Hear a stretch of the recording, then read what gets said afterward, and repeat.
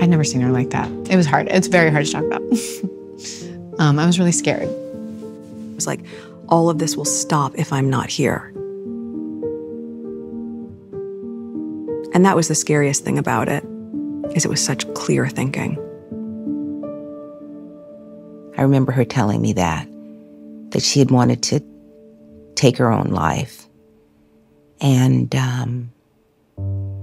that really broke my heart, because I knew that she would actually think of not wanting to be here. That's not an easy one for a mom to hear, you know. And I can't protect her. H can't protect her. I was devastated. I knew that she was struggling, but I never thought that it would get to that stage. They knew how bad it was.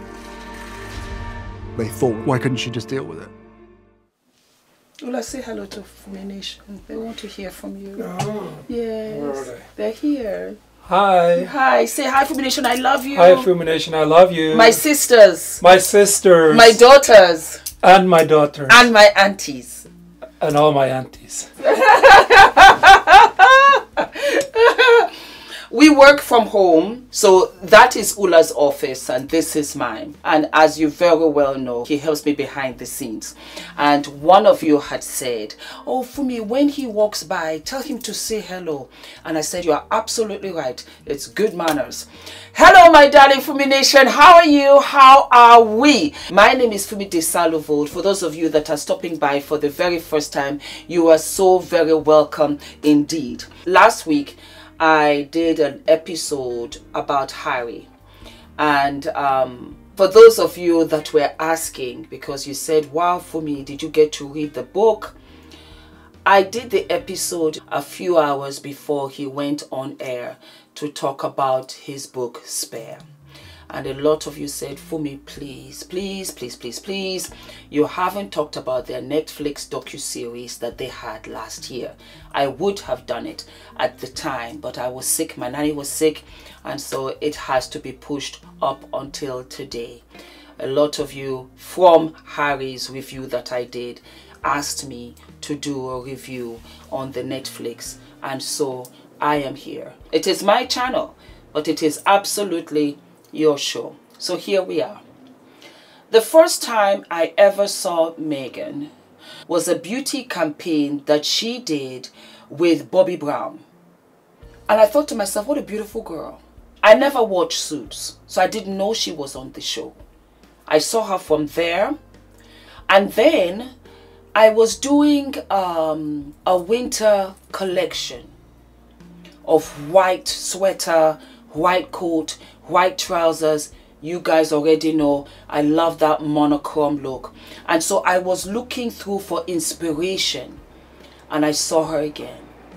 And I thought, what a pretty girl. I didn't think anything of it. That was that. Up until the Invictus Games, when Harry walked out with her. And I said, is that not the same girl that I saw? Because when you start to see somebody repeatedly, you go back just to double check, is she the same one? And I was so happy for a number of reasons. The first one being, Harry looked amazingly happy. So happy. And instantly I said, I think he's going to marry this girl. Instantly I said that. We come to find out that she was in her late 30s. She's an actress. She's mixed race. She was formerly divorced. She lived in Canada. And she just oozed this confidence. I liked her. I liked the fact that she did philanthropy. I liked the fact that she spoke up for herself. I liked the fact that she was confident. I liked the fact that she had had her own life. And she was very different from Kate, who I also like and love. And Kate had had a 10-year relationship with William. They went to school together before she married William. and have 3 beautiful children. And it was nice to see Harry with his own happiness. Up until that point, he was the third wheel with William and Kate in a good way. But I understand what that is, because I was the last to get married in my family.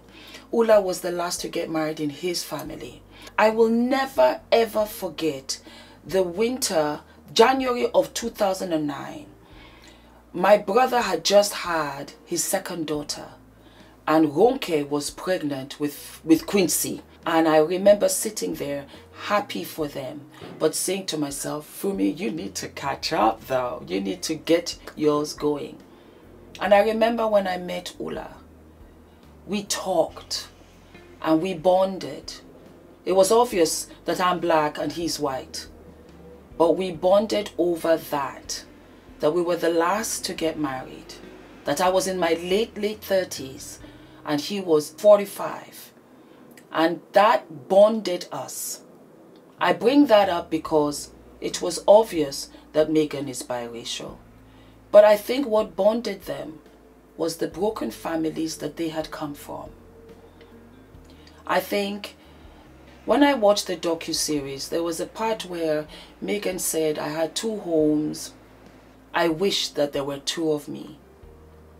Because when they were introducing Meghan, they kept on saying that she's black, she's a divorcee, she's an actress, and she's from a broken home. And I said, and so is Harry. And it did not mean anything to Harry, most especially because Harry had been doing a lot of philanthropy work in Africa. So I see how his attitude to a lot of things had changed. I also knew that the press were going to dig for anything that Meghan had done in the past. I knew. The wedding was beautiful. She looked absolutely gorgeous with little freckles on her face. And leading up to the wedding and on the day of the wedding, I truly believed her father would show up and walk her down the aisle. Because you've left your home, she had left her career, she had left everything to come and marry Harry and adopt Harry's world as hers. Is it wonderful to marry up? Yes, and I don't see the sin in that. Because I heard, oh, you know, it was Prince William, so of course she would have said yes. Wouldn't have you? Let's be honest. Wouldn't have you? Considering that we had not known anything prior to that. Wouldn't have you been charmed and said, a prince wants to date me? A prince wants to marry me? Yes. I will stand first in line. And I will say, yes, I would have. How much homework should she have done to know what it was to be a royal? I will say this, it could never have prepared her for what she walked into. Meghan was in her 30s, 36, 37, I don't remember exactly. But someone who has gone through a fertility journey, she did not have the advantage that Kate had. There were so many rumors. You don't know her well enough. It's all too soon. It's all too rushed. Your fertility eggs don't care. They will continue to diminish. The same thing with myself and Ula. I was 39 and he was 44. We got married the same year because we got work to do. Because I can't wait around, because I have to have children. And as you very well know, it took us 10 years before Adrian came around and 9 rounds of IVF. And so when I saw that Meghan and Harry had decided to get married, I prayed so hard. I said, go ahead and have your babies real quick. I'm going to jump around with the docuseries because there were so many things that, you know, unraveled. And I remember when they left, And I said, Meghan, you have to be calm because you can easily miscarry. And she did. I'm so happy that Lilibet, her rainbow baby, came around. While Meghan was here, the press were merciless. If she held her tummy this way, she was holding her tummy too much. But Kate did the same thing, and there was nothing wrong with that. If she said she ate avocados, it was horrible. But yet, Kate did. And there was a comparison board, which was very obvious while Meghan was here, that she would never ever be given a break. And yet, Kate was embraced for the very same things that Meghan was doing. It's unfortunate, and I think it's why I identify with Meghan's journey so much. Because I'm black, I'm an American, I came from California, and I left everything and I relocated to Norway, where I didn't have any family that lived there with me. The flip side was that I had a fantastic father-in-law. Fantastic, amazing. And the country is amazing. And I am not a celebrity. And I had my family army that showed up and showed out. And I will forever be grateful to them for that. I can never repay it. My wedding, my traditional wedding, is here on my channel. And I remember I wept when my father was walking me down the aisle in Norway. Because you have your people. So that anything you do to Fumi, you do to us. We here. And I tell you this, it was part of why we had 3 weddings. Because each camp wanted to show out. They were so happy for us. You had found your significant other at last. And that was what I felt for Harry. That he had found his significant other after losing his mother, never getting over it. He was happy at last.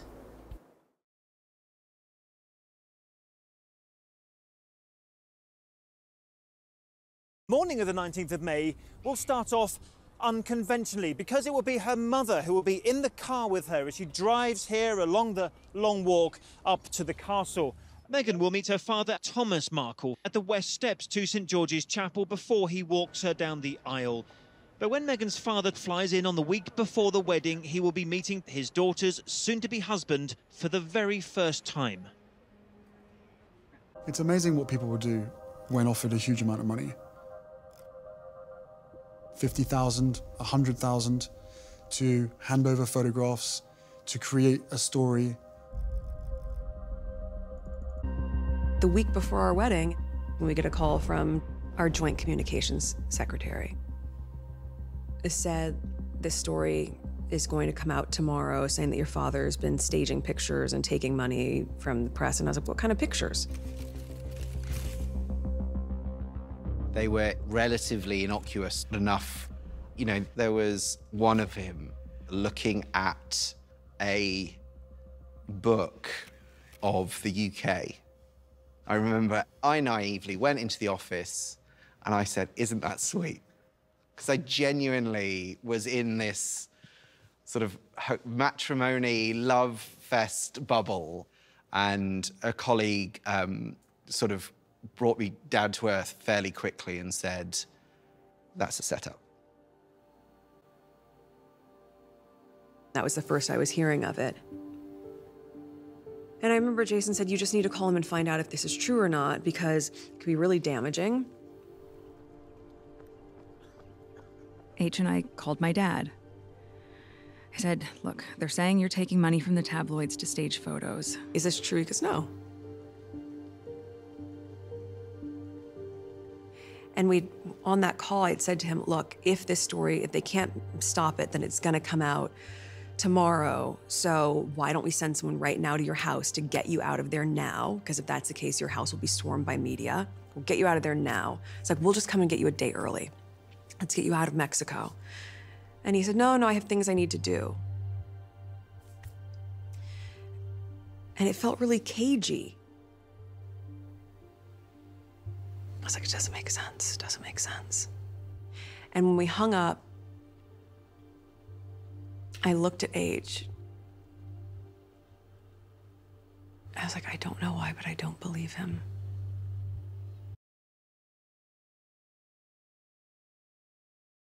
You were in charge of royal protection. How would you characterise the threats that Meghan and Harry received?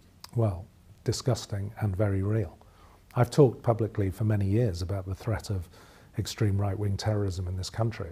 I've often been misquoted as taking my eye off the ball, as though I think that that was the biggest threat. I've never called it the biggest threat, but it was the fastest growing. You know, and my wonderful friend and counterpart at MI5 will tell you exactly the same thing, that when I started in CT in 2015... Counterterrorism, it was about 6% of our total workload. Certainly when I left 15, 16 months ago, it was over 20% of our workload. But there were many serious, credible threats against Meghan, were there, emanating from the far right in this country? Absolutely. If you'd seen the stuff that was written and you were receiving it, the kind of rhetoric that's online, if you don't know what I know, you would feel under threat all of the time. So you were convinced that there was a genuine threat to Meghan's life on a, you know, on more than one occasion, on several occasions? We had teams investigating it. People have been prosecuted for those threats. I think Meghan felt it was going to be a little bit intense. I think she thought that, but she did not know to the degree it was going to be. To the point that she was suicidal.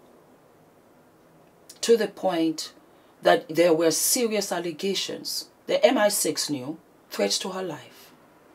You keep on saying, oh, they left. It's unfortunate. And I feel that being born into a royal family is one of the hardest things ever. I think it was hard for Harry as well as it was hard for William. We will never know whether William felt that, okay, yes, I can be king, I want to be king. Maybe he did not. But it's very much about Harry and Meghan. And it was a situation where Meghan was suicidal and Harry, he had seen this with his mother. And when the press began to hound Meghan, there was a rage inside of him that erupted, that had laid low for a long time, for many years. And the second they did it with Meghan, all the therapy went out the window. And he said, I gotta go. In the eulogy that Diana's brother spoke on her behalf, he said, it is a point to remember that of all the ironies about Diana, perhaps the greatest was this: a girl given the name of the ancient goddess of hunting was in the end the most hunted person of the modern age. And Harry could see the repetition. And he didn't hesitate. He was prepared to leave. He was prepared to leave a country that he felt that he did not necessarily belong. Where now we have learned that his father even reminded him of James Hewitt, and how perhaps Harry was not his son. He didn't belong. He hadn't belonged in that family for years. What was he staying for? What was he staying for? He wanted to go. He wasn't going to see his wife diminish before his eyes. There was leaking from the palace, so he said.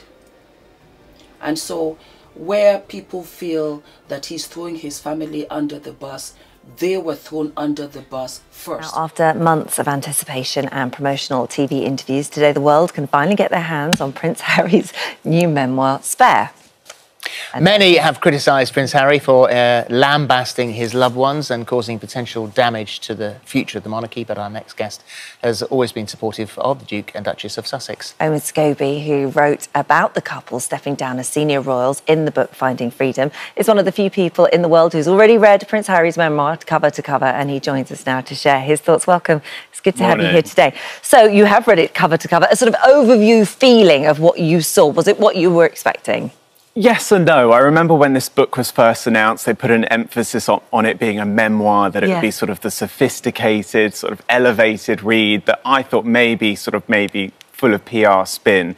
If anything, I was surprised at just how candid Harry is, not just on the sort of realities of his existence as a member of the royal family, but also through his own personal struggles, talking about how he dealt with drugs, how he coped with things before discovering therapy. I think it's a really sort of deep look at someone that has been so misunderstood and sort of caricatured in the British tabloids, and we actually get to hear it in his own words for once. So you got an advance copy, so we know, everybody knows that you're sort of close to them. You say you haven't met them, or have you met them? I've met them through my job as a royal correspondent, but I haven't spent sort of personal time with them. I'm not their friend. I know the tabloids like to sort of focus on that side of it, but listen, the reality is, as covering the royals, you have certain teams that you build closer relationships to, and myself, when Meghan came on the scene, felt sort of more drawn to their story. And so do you, the question is, with having that knowledge,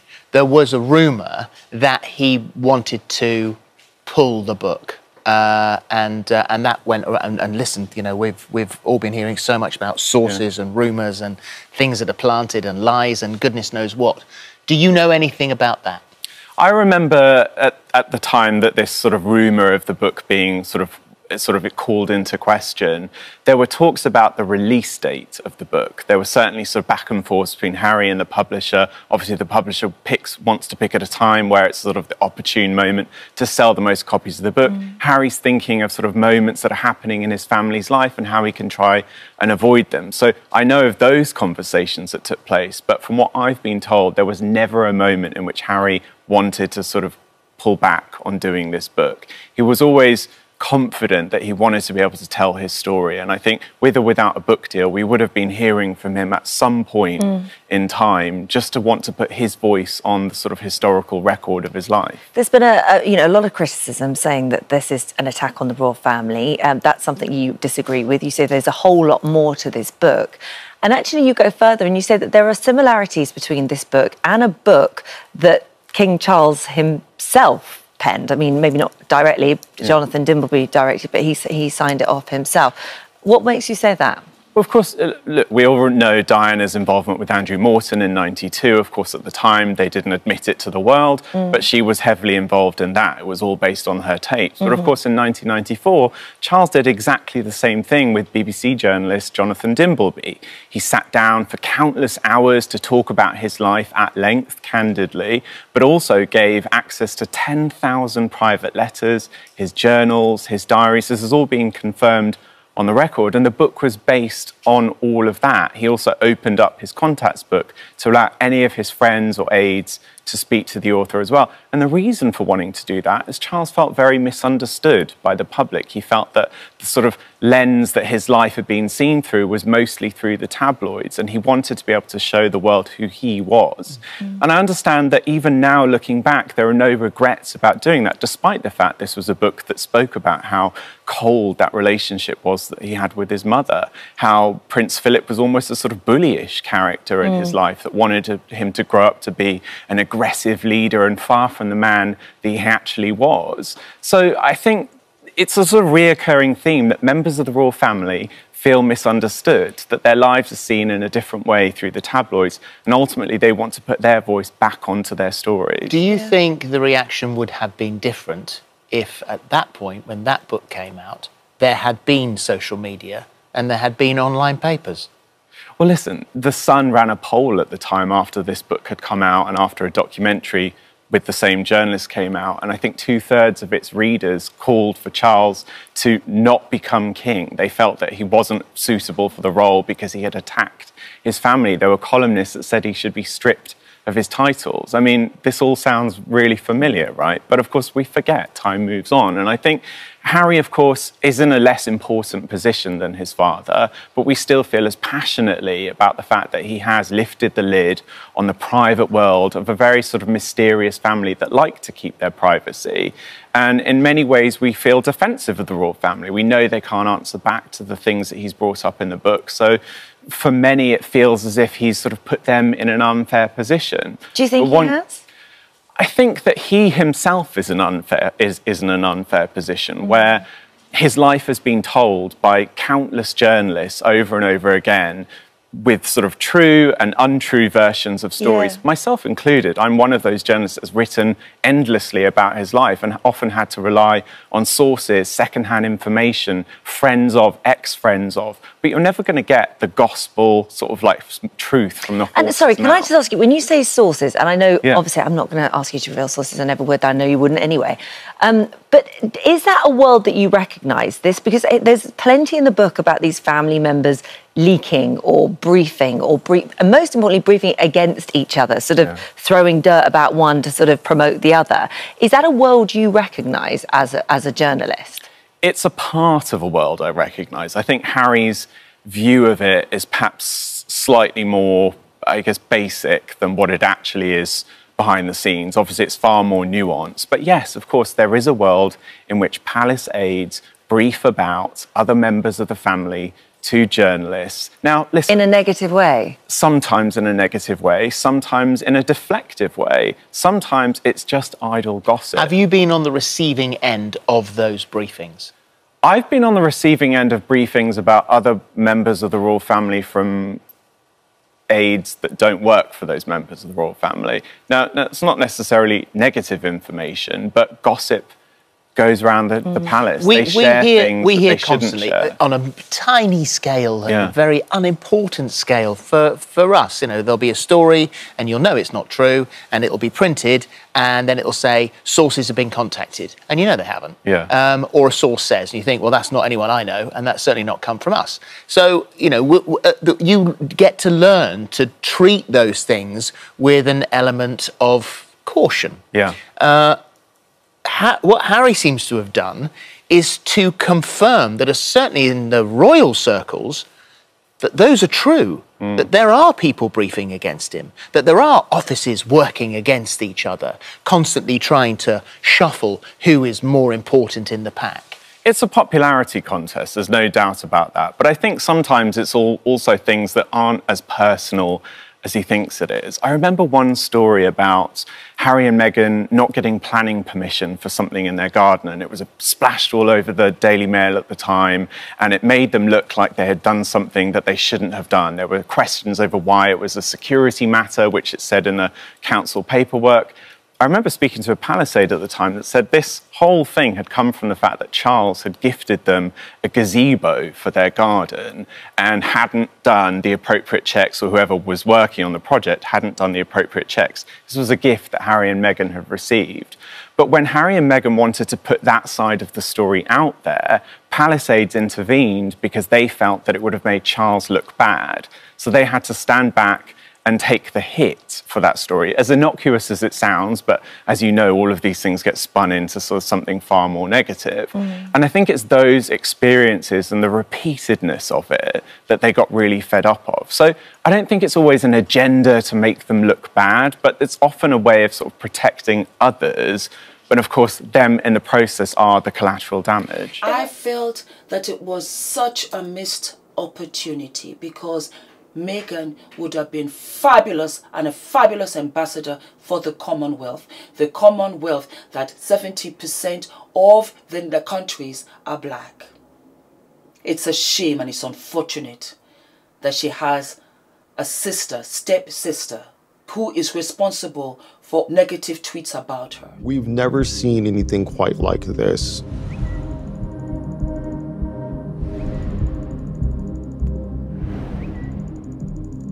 What was interesting to me about that report is that it showed that there were a handful of accounts that weren't just bots, but they were people who were highly coordinated and deeply networked and responsible for the vast majority of hate propaganda against the couple.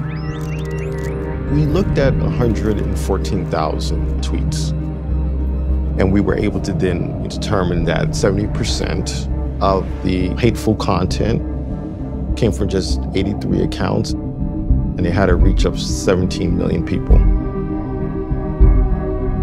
So this is not your everyday trolling. They were coordinating and talking about what they would discuss for that particular day or week, what pictures they should disseminate. They were actively recruiting people, telling people how to create multiple accounts, how to use VPNs, virtual private networks, to hide the IP so they don't get suspended. It's insane. What is it about Meghan Markle that has driven Prince Harry to not only... Every scenario. Who's the victim? Is because she separated him from... And it was done by people who were just not the typical quote-unquote trolls. These are housewives. These are middle-aged Caucasian women creating just constant attacks from go back to America to basically, why don't you die?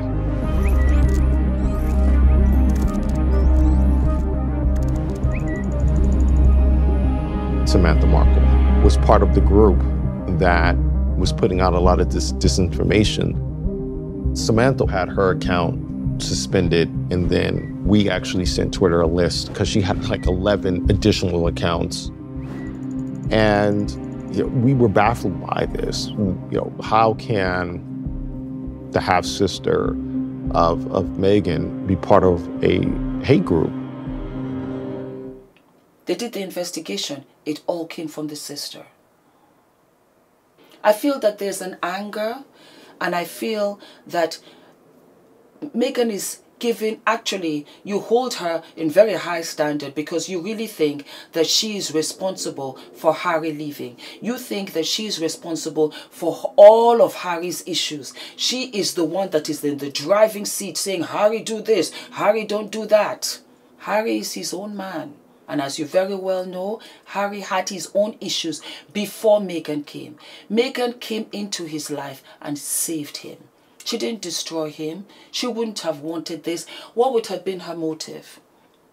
I kept on asking myself, you give up everything for this life, what would have been your motive?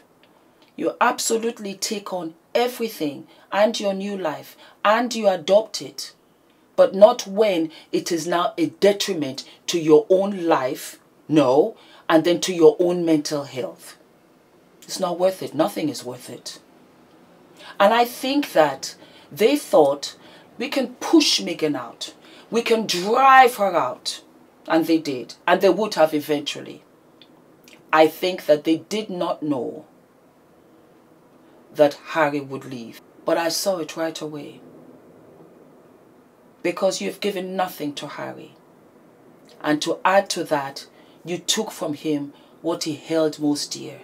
And then this question about who his father is. Why would anybody stay? And you know the beautiful thing about God? He tells you, have blind faith. Believe in me, and I will show you. I don't think Harry knew what to do. I think he just left. But you see God, the God that we pray to, the architect of us all, he put angels in their path. So when they were told, no money for you, you're not going to get this, you're not going to get that, a certain individual known as Tyler Perry, he said, come on through. Those are the angels. When you think that you are alone, he will put angels in your path. Because I believe that they wanted to squeeze Harry and threaten him to the point that he will come back with his tail between his legs, thinking that he's not equipped for the life outside of the royal family. To come back into the fold, and there he must stay.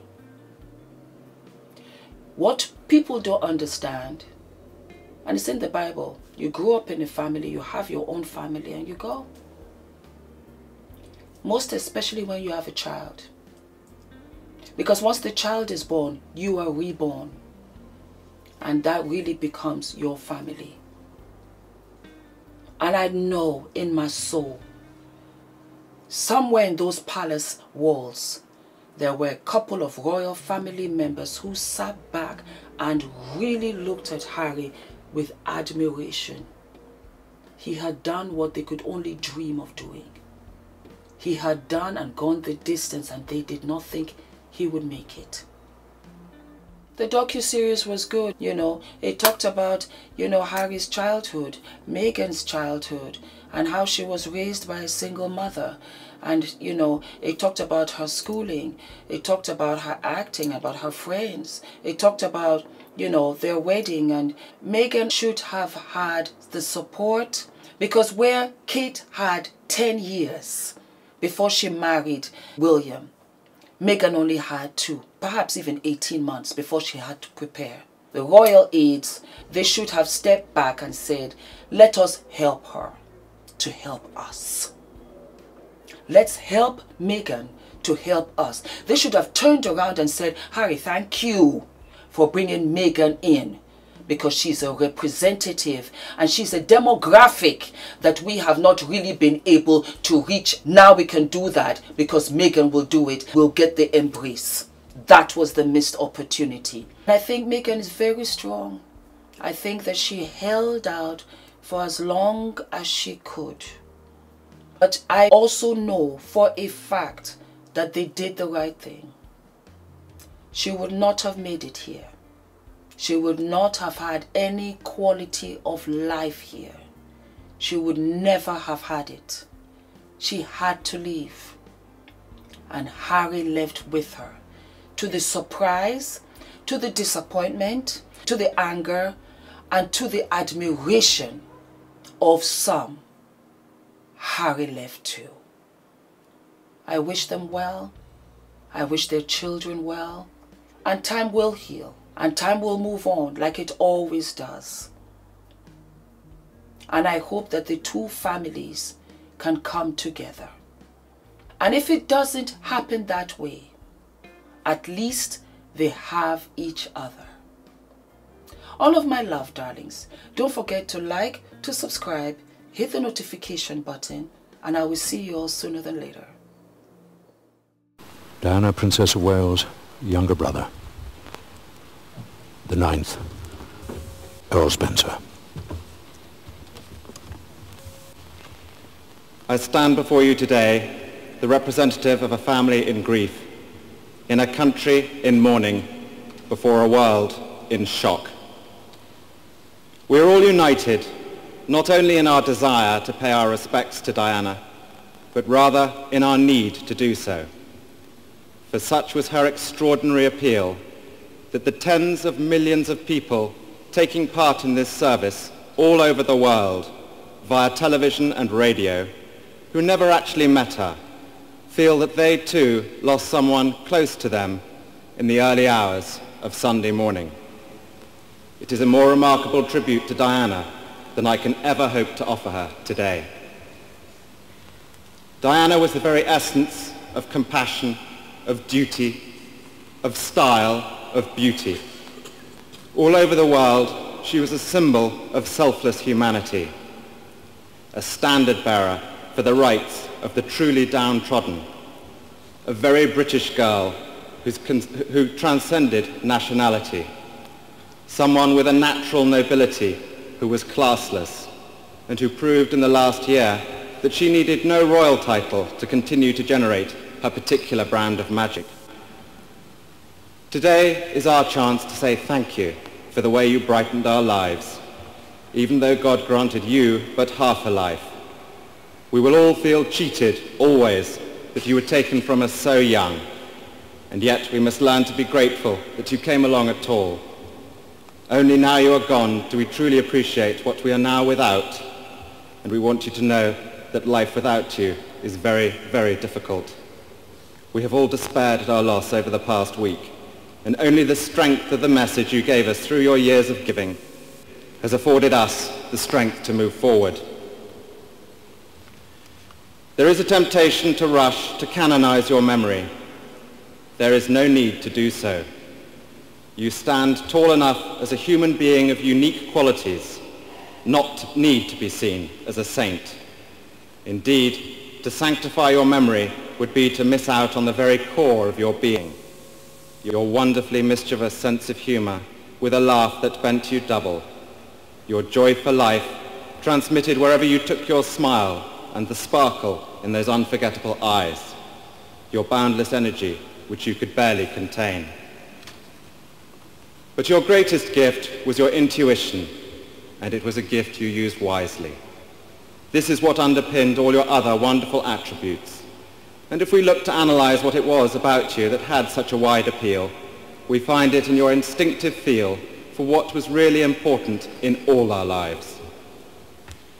Without your God-given sensitivity, we would be immersed in greater ignorance at the anguish of AIDS and HIV sufferers, the plight of the homeless, the isolation of lepers, the random destruction of landmines. Diana explained to me once that it was her innermost feelings of suffering that made it possible for her to connect with her constituency of the rejected. And here we come to another truth about her. For all the status, the glamour, the applause, Diana remained throughout a very insecure person at heart, almost childlike in her desire to do good for others so she could release herself from deep feelings of unworthiness, of which her eating disorders were merely a symptom. The world sensed this part of her character and cherished her for her vulnerability, whilst admiring her for her honesty. The last time I saw Diana was July the 1st, her birthday in London, when typically she was not taking time to celebrate a special day with friends, but was guest of honor at a fundraising charity evening. She sparked, of course, but I would rather cherish the days I spent with her in March when she came to visit me and my children in South Africa. I am proud of the fact that, apart from she was on public display meeting President Mandela, we managed to contrive to stop the ever-present paparazzi from getting a single picture of her. That meant a lot to her. These were days I will always treasure. It was as if we had been transported back to our childhood when we spent such an enormous amount of time together, the two youngest in the family. Fundamentally, she hadn't changed at all from the big sister who mothered me as a baby, fought with me at school, and endured those long train journeys between our parents' homes with me at weekends. It is a tribute to her level-headedness and strength that despite the most bizarre life imaginable after her childhood, she remained intact, true to herself. There is no doubt that she was looking for a new direction in her life at this time. She talked endlessly of getting away from England, mainly because of the treatment that she received at the hands of the newspapers. I don't think she ever understood why her genuinely good intentions were sneered at by the media, why there appeared to be a permanent quest on their behalf to bring her down. It is baffling. My own and only explanation is that genuine goodness is threatening to those at the opposite end of the moral spectrum. It is a point to remember that of all the ironies about Diana, perhaps the greatest was this. A girl given the name of the ancient goddess of hunting was, in the end, the most hunted person of the modern age. She would want us today to pledge ourselves to protecting her beloved boys, William and Harry, from a similar fate. And I do this here, Diana, on your behalf. We will not allow them to suffer the anguish that used regularly to drive you to tearful despair. And beyond that, on behalf of your mother and sisters, I pledge that we, your blood family, will do all we can to continue the imaginative and loving way in which you are steering these two exceptional young men, so that their souls are not simply immersed by duty and tradition, but can sing openly as you planned. We fully respect the heritage into which they have both been born, and will always respect and encourage them in their royal role. But we, like you, recognize the need for them to experience as many different aspects of life as possible, to arm them spiritually and emotionally for the years ahead. I know you would have expected nothing less from us. William and Harry, we all care desperately for you today. We're all chewed up with sadness at the loss of a woman who wasn't even our mother. How great your suffering is, we cannot even imagine.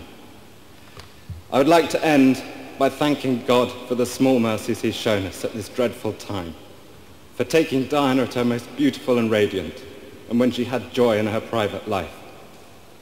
Above all, we give thanks for the life of a woman I'm so proud to be able to call my sister, the unique, the complex, the extraordinary and irreplaceable Diana, whose beauty, both internal and external, will never be extinguished from our minds.